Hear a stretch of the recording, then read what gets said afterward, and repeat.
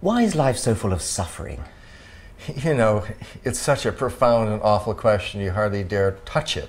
But thinking about it from an evolutionary point of view, there's a quite specific answer.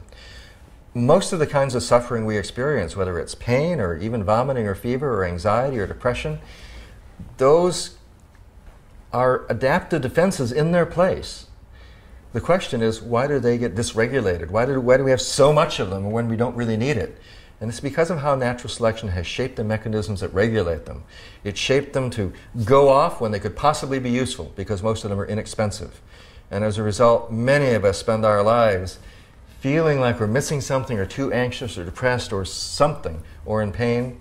And we don't need these feelings in modern life especially, but even in earlier life.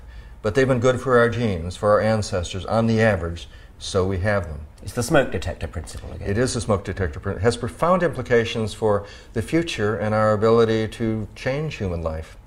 You know, right now we're in the midst of a revolution in psychopharmacology where we're beginning to use medications to influence our anxiety and our mood and all of the rest. Usually that's talked about in terms of the brain being broken in some way, and in many people it is. But in many people, they're having more of an emotional negative response than is useful. And blocking that response with medications is just as useful and appropriate as blocking a fever with aspirin.